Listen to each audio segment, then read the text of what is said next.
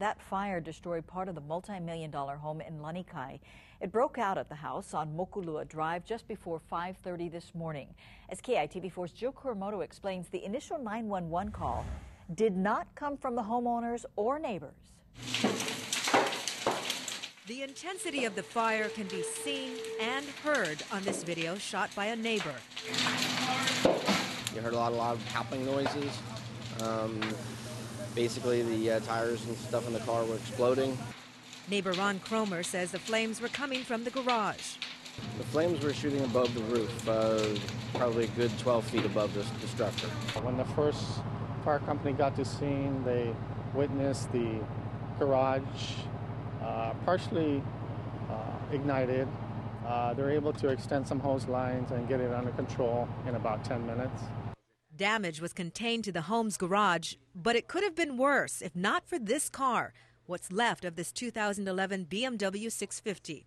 You see, the family in the home, 2 adults and a child, managed to escape the fire and said they tried to call 911 but only got a busy signal.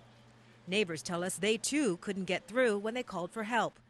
But the car, equipped with an SOS feature, automatically alerted BMW dispatchers on the mainland when the fire triggered the car's emergency alarm. The mainland dispatchers then called 911 on Oahu. The fire damage, a charred scar on the luxurious 4-bedroom, $5 million home that was being used over the weekend in a photo shoot for Pottery Barn. There's been a lot of furniture being moved in and out of the house, a couple big box trucks in there.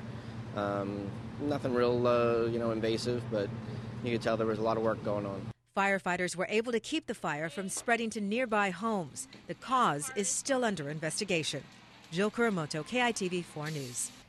Fire officials at the scene say they will look into the claims of problems with the 911 system. Damage from the fire is estimated at $310,000.